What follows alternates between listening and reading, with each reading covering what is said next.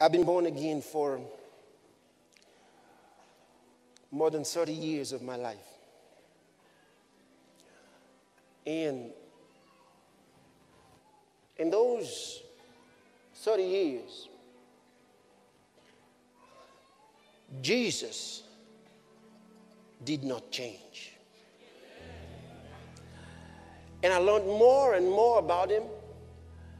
Like the Bible says, to grow in grace and in the knowledge of our Lord and Savior Jesus Christ. Your righteousness remains the same. You're not growing in your righteousness. You have the same righteousness with Jesus because he gave you his righteousness. But then you grow in grace. The reflection, the outward reflection of the inner influence of the divine power increases in your life. So you grow in grace and you grow in the knowledge of our Lord and Savior Jesus Christ. And that's talking more of an experiential knowledge of him. An acquaintance, you understand? An acquaintance. Getting to know who he is in a daily relationship with him. Boy, that changes your walk. Hallelujah. And you know something I love about this whole thing is Christianity is not a religion at all. It is the living, pulsating life of the divine creator in a human person. It is the expression of divinity in humanity. You understand? It is God at work in you. You become different. That's what Christianity really is. When you are born again, it's not a religion that you have joined. Are you hearing me? It's not a church that you have joined. It's something different. When you're born again, you become a new creation. The Bible says you become a member of his body, of his flesh, and of his bones.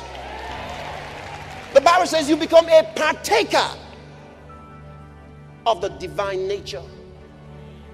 A better rendering says a participator in the divine nature. That means you're participating in the divine experience. Glory to God. I like that. I like that. I like that. I like that. See, if you're born again, how many of you are born again? Can I see your hand again? Great, great, great. Now, if you're born again, you have to understand you are no longer of the world. You are different from the world. John cries out. He says, beloved, now are we the sons of God. Now, not when we get to heaven. You've got to catch this. He says, now are we the sons of God. Now. We are not going to be. We are now. Now, that is one reason why you should not be sick. Watch this, watch this, watch this.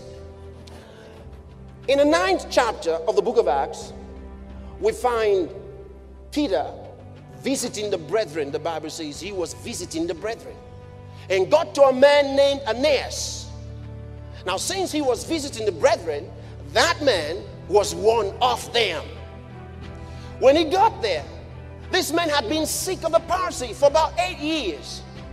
In other words, he heard the gospel in that condition. He was a paralytic, lying there on the bed, and Peter came into his room. He didn't pray for him. He announced the gospel to him. He said, Aeneas, Jesus Christ makes you well. In other words, if you have Jesus, he makes you well. Listen, Peter couldn't take it. Peter couldn't take it. When he saw that man on the bed, he said, Aeneas, Jesus makes you well. He said, get up. That's the Peter who told us that we are partakers of the divine nature. Hallelujah. Hallelujah. He said, we're partakers of the divine nature. John cries out, whatsoever is born of God overcometh the world. He said anything. He didn't say whosoever is born of God. I want you to understand it. He said whatsoever. Turn into your Bible. I want you to notice it. Come on now. Come on now. Come on. You ready to see it? 1 John.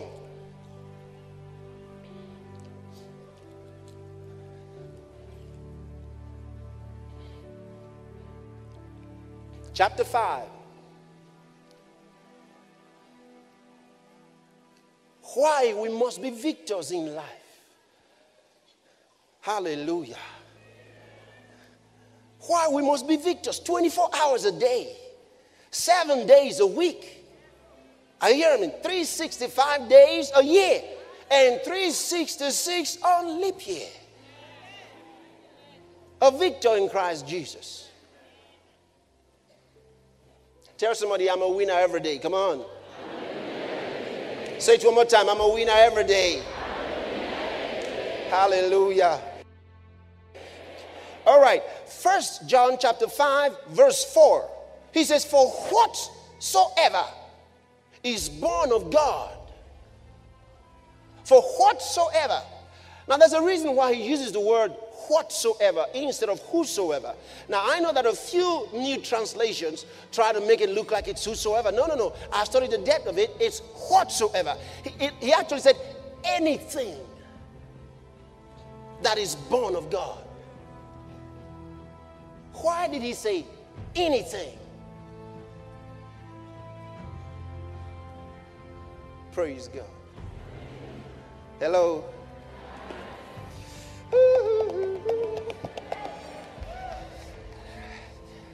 When you live a winning life, you remain excited. I'm excited about life. Life is wonderful. I've had a great life. Tremendous life. I've never suffered in my life.